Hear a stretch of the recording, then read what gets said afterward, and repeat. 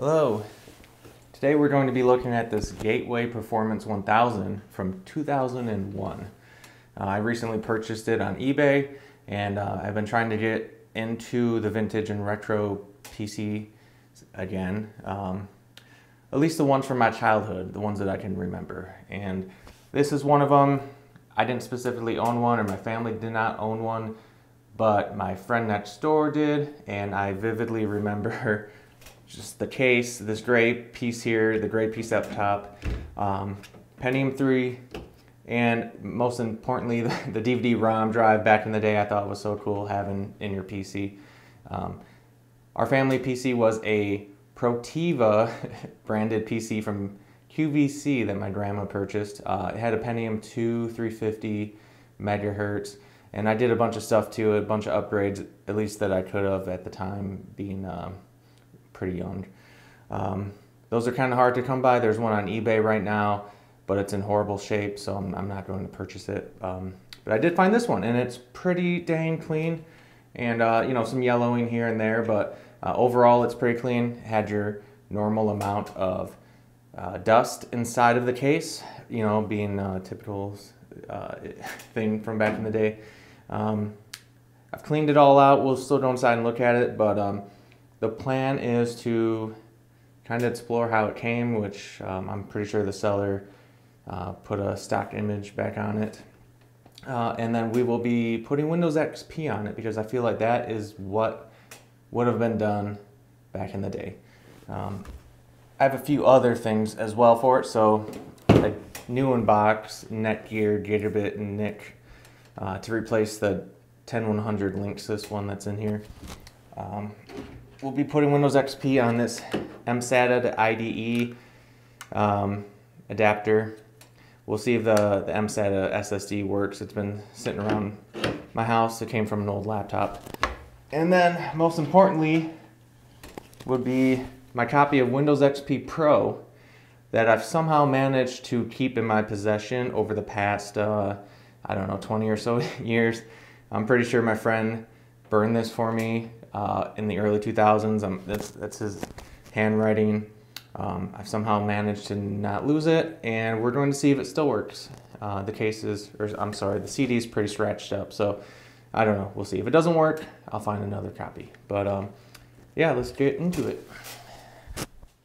Old photos and magazine articles, which is pretty cool. It's dirty, but I'll clean it. Came with your standard Microsoft mouse from back in the day. Not the original mouse to the PC, but whatever.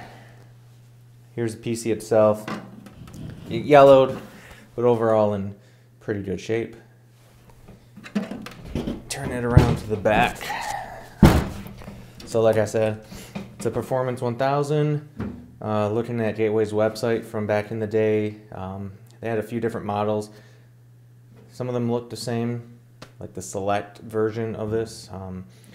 Then this model, since it came out so late, so March 10th, 2001, Windows XP was introduced, I think later on in 2001. You could get this with either the Pentium 3 or the Pentium 4 with Windows XP. At least from my research. It would have been like a Performance 1300 if you had the P4 1.3 gigahertz. This one's a Pentium 3 1 gigahertz, which is pretty cool. I think it's a good sweet spot. Standard ATX motherboard. It does have a early Radeon graphics card, which I don't know if it came with or not. I think these came with like NVIDIA cards, so we'd have to take a look. I doubt this is the original one because it has DVI. Sound Blaster live value.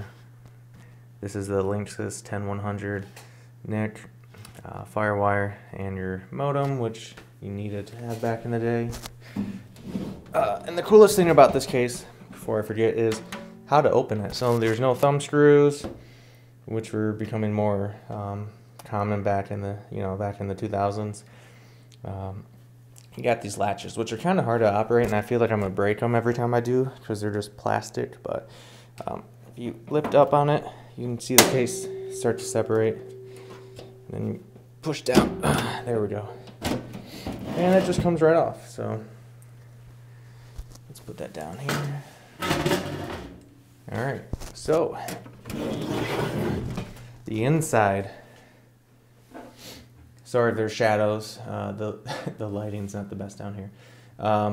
But like I said, this case is pretty dang clean. And besides having some dust in it, when it arrived, you know, I sprayed it all out with my air compressor. It's not that bad. And hopefully you can see, yeah, it's not too bad. Like I said, Pentium 3 has a 40 gigabyte Western Digital hard drive. Still seems to be operating okay. Here's the Radeon graphics card, which I'm trying to research more, but I think it's like the R100 or RV100 maybe. I gotta look into it more. But yeah, you're pretty standard PC at the time. Definitely has some upgrades done to it. There's 512 megabytes of RAM. I think these came standard with 64, but you know, you could customize these. They were all pretty much built to spec from back in the day. This one happens to have 512 megabytes and two 256 sticks. So that's nice to have. Don't have to worry about trying to find memory for it. But yeah, let's fire it up. We'll see what Windows ME has going on. Not much. And then we will get Windows XP installed and see how well it works.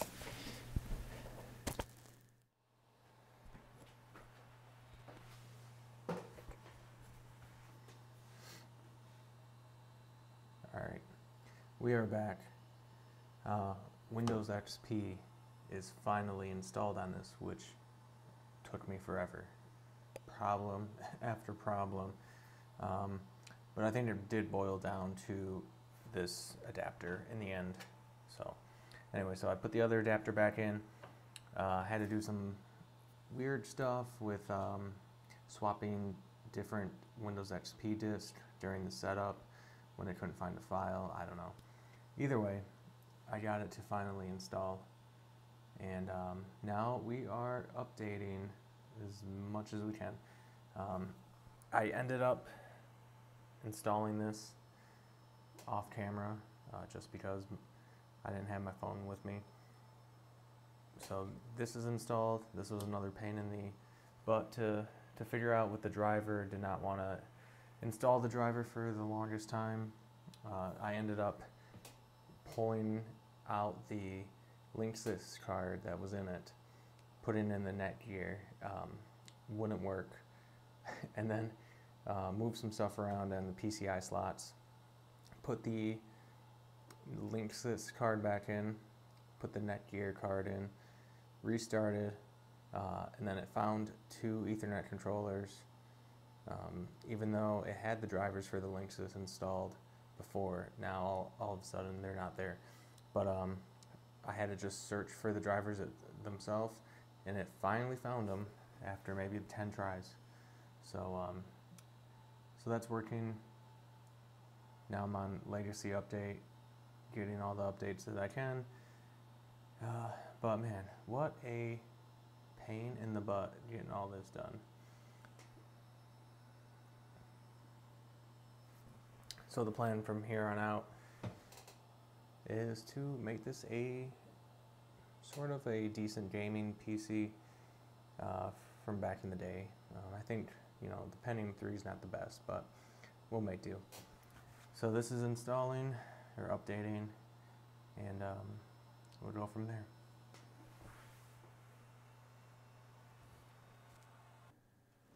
All right, we're back, and it's been I don't know, maybe a week, and so in the last clip, Windows XP is installed, and it's all updated. I've played one game on it so far, Roller Coaster Tycoon. That's been about it. And because I can't leave, you know, anything alone, I ended up buying this on eBay.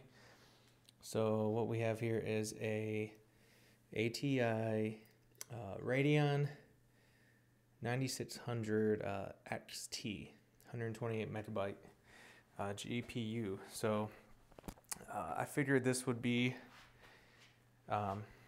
probably one of the, not the best upgrades, but for this period, you know, early 2000s, I think that card is more than enough for this thing, especially with it just being a Pentium 3. So it doesn't really make any sense to go, I think, any higher than that one. And you know, that within my like hour of research as to what GPUs are decent, I think that made the most sense. I spent this was $20 plus like $10 in shipping. We'll see if it works. I got the drivers downloaded to my NAS, and then we will get those uploaded or copied over. But yeah, let's do it. So this case is really simple. You literally just pull this like flap back, and then you can just pull the cards right out. And it makes sense if I maybe unplug a few things. Hi, Marley. All right, so here's the card that I pulled out, and it doesn't give you too much information about it. It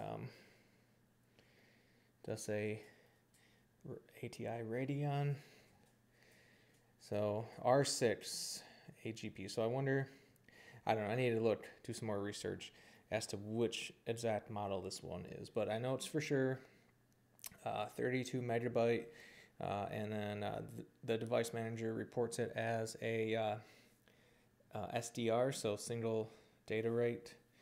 Anyways, yeah, it's definitely well used, and I think this guy here will be a pretty nice addition to the PC. So let's go ahead and get this one put in, and get that little bit of dust out of there. There we go. And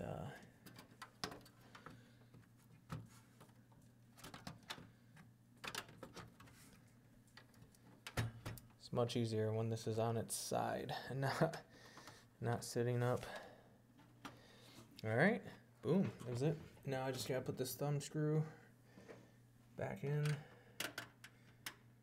and done. All right, we got a new GPU in there, so let's go ahead and switch this over to VGA. Done. Oh, and let's connect this one back up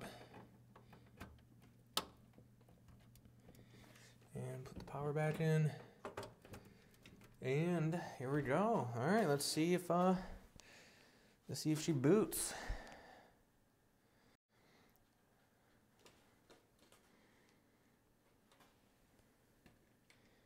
Okay.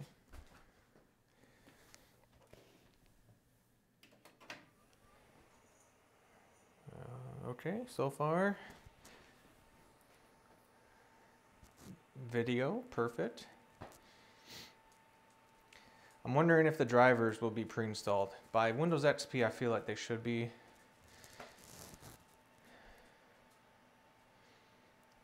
But we'll see here. Either way, okay, so I doubt they are. Either way, we got the video drivers that we can get off the server. All right.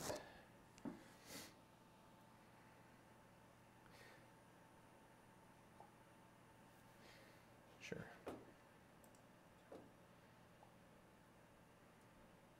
All right, so if we go to, let's look at the device manager first.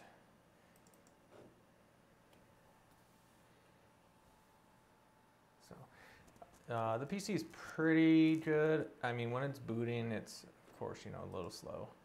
I think that system will eventually open here in a minute. I think I'd do it this way too.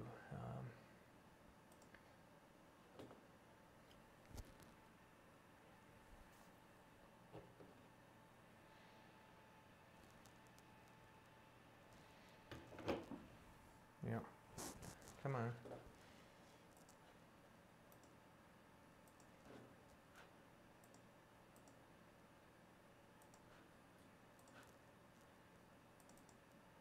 See, that's super snappy. View system information. Damn, this shit just it takes forever sometimes. Okay, now, okay, so here we go. Oh, I found it, 9600. And it's installing some drivers on its own. There's no Broadcom network adapter on this. I don't know why it keeps on thinking there is. All right, device manager. Display adapters 9600, there it is, but that's the Windows driver. So, all right, while we're here, let's settings. Ooh.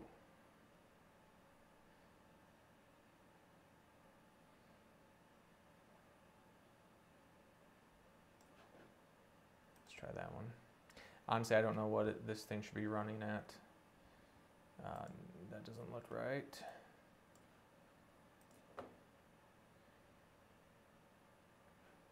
Nope, definitely not good there. 1920 by 1080? Maybe. Yeah, probably, most likely. It looks good to me. It's a little small, but... Wow, what the hell is going on here? Alright, so let's get the Catalyst drivers installed. I think those would be the best. So, let's open up. Alright, let's try to log into my, my NAS.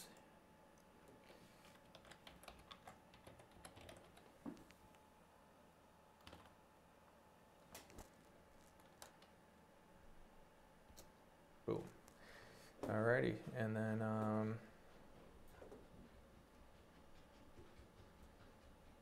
where did I put this?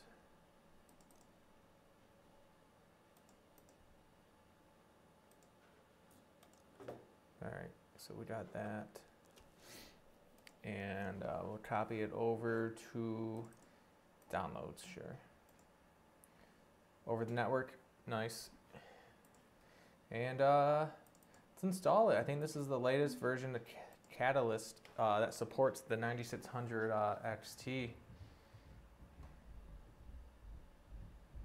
So let's install it. And I think my other dog has just come down here. If you heard all that thumping. There she is. Alrighty.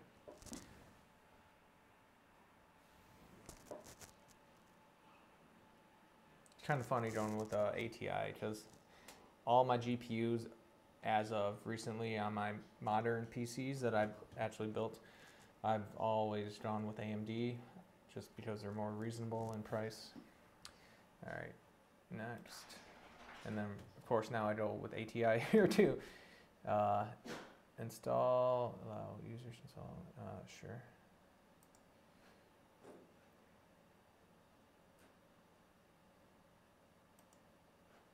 Custom.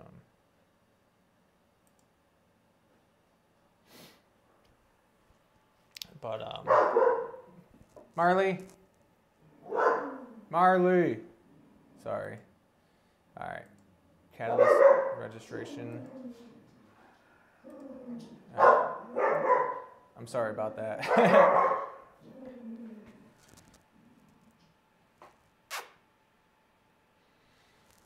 Okay, it's done. Alrighty. Well, I mean, if it was that easy, then I don't know. Did it do it right? Control panel, system. Okay, well, it's still showing it there. So,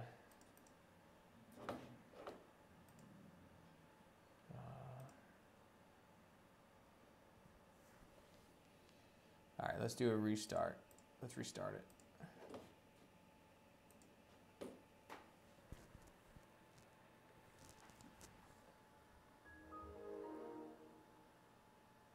That's pretty easy. I was expecting a headache or the GPU to not even work, but hey.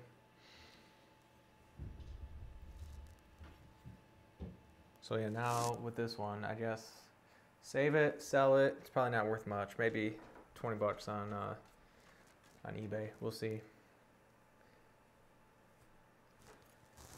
But I think that'd be the last upgrade or change to this PC that I'm doing, because now I'm starting to spend more than what I paid for it. So.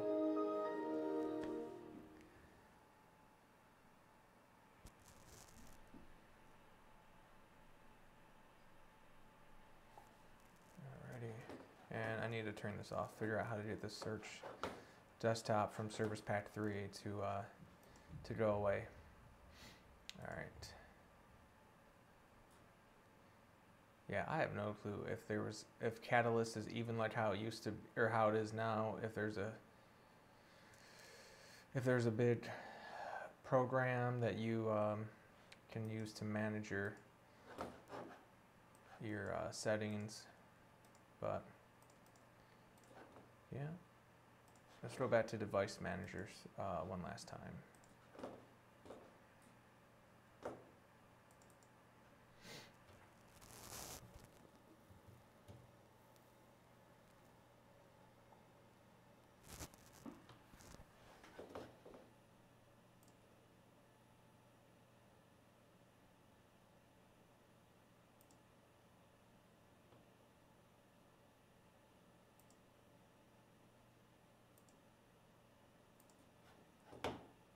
Yeah, okay.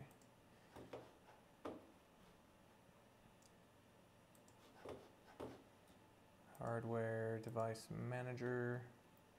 Here we go, that's what I need. All right, so 9600 properties. It's working. Driver. Okay, ATI, so it must have loaded, but man.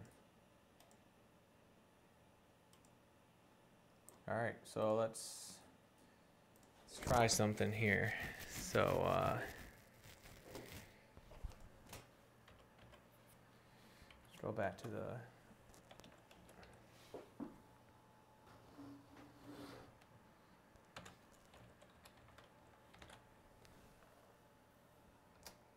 okay, and all right, so here are some games that I've got, and let's open up another one. Go to documents, downloads. All right, let's get rid of this one. All right, what should we try here?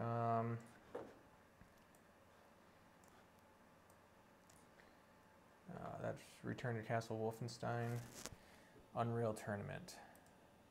Let's try this one. And you know what? Let's see. I bet you we could launch this over the network. But I'm just going to copy it here and let that do its thing here.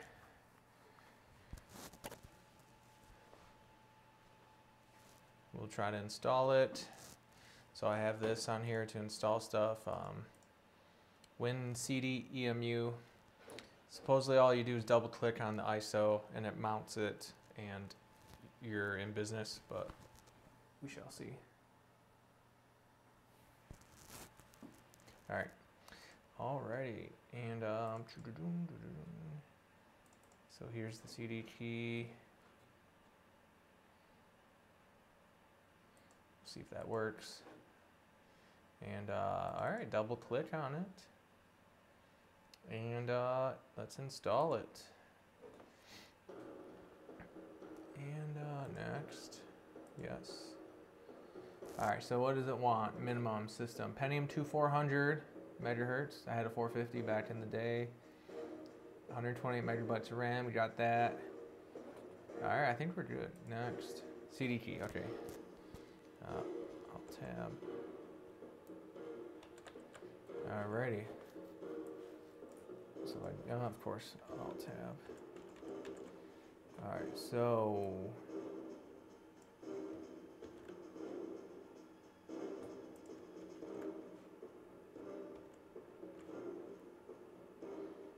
if I copy the whole thing.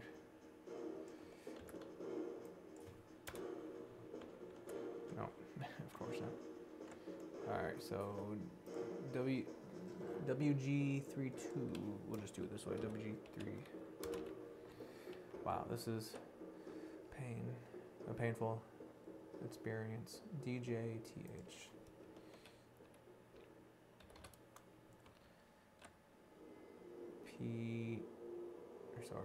PRB7. And what's it? F7, FB, Facebook, FB. All right, of course. Next. So did it give me an error right there? And then now it lets me install it?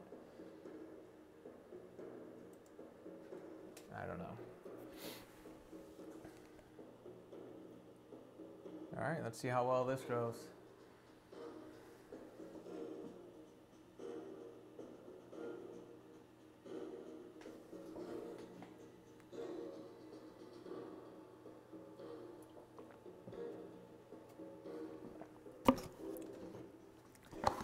Probably should get Fraps installed on this too, which I don't have a copy, so I won't do it in this video.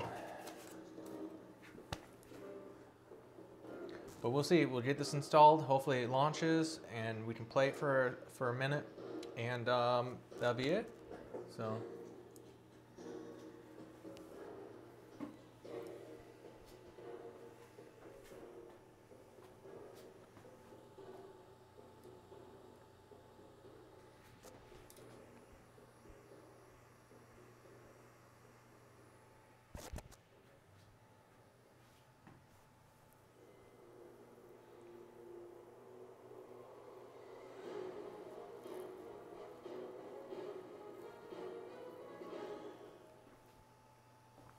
But yeah, this has definitely been an experience messing with this PC. Okay, recommend settings, okay.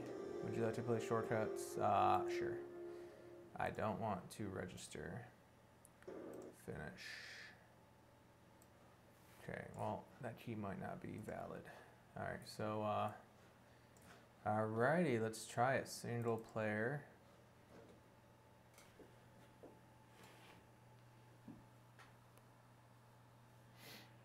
So the monitor is still running at cannot load open GL subsystem.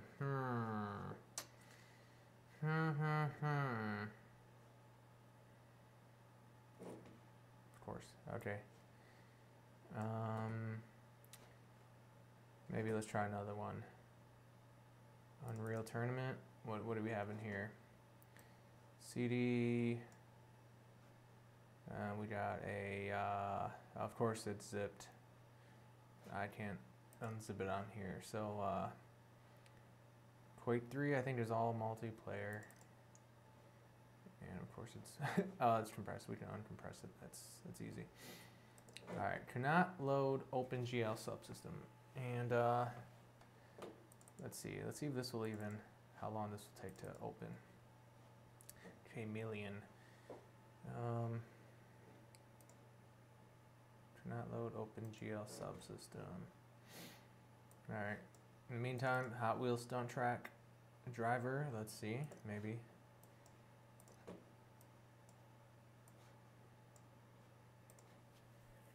I don't know. I still just find like copying things over the network on Windows XP is, to me, just so freaking cool. Even though it's not even that old, you know, watching videos of people doing this in DOS. But back in the day, I didn't have a network set up at the house. We had one PC. You know, the coolest thing I ever did was burn a disk over our network when we did have two PCs. So I had the one CD in the CD-ROM drive on one PC, and I burned it to the burner on my PC in my bedroom over the, whatever, it was Cat 5e probably at the time. I thought that was pretty cool. All right, so let's try this one again. Or let's try this one for the first time, I should say. Oh, okay, so it did, there we go, it did work.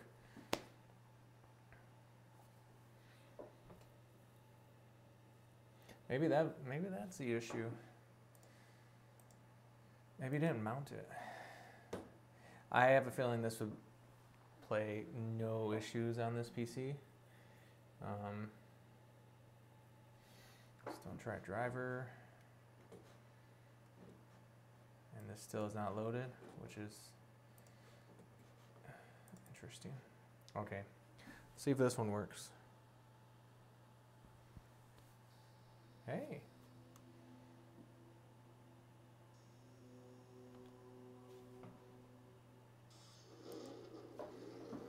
All right, so I'm pretty sure I remember playing this as a kid. You had the track, it's in like someone's bedroom. And can you skip through this? I don't know.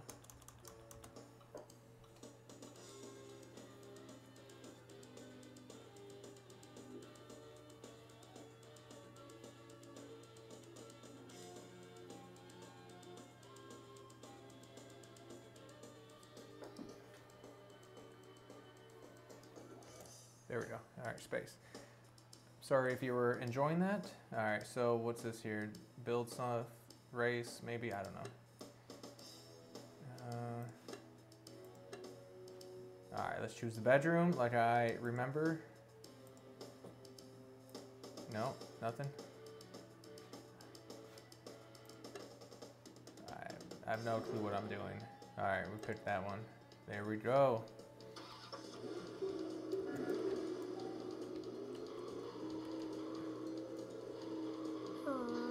Oh, shoot. Is there even brakes?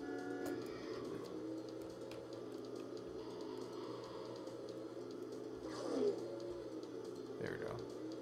I see. It's all the arrows. Oh, kitty. Man. Well, I guess that's it.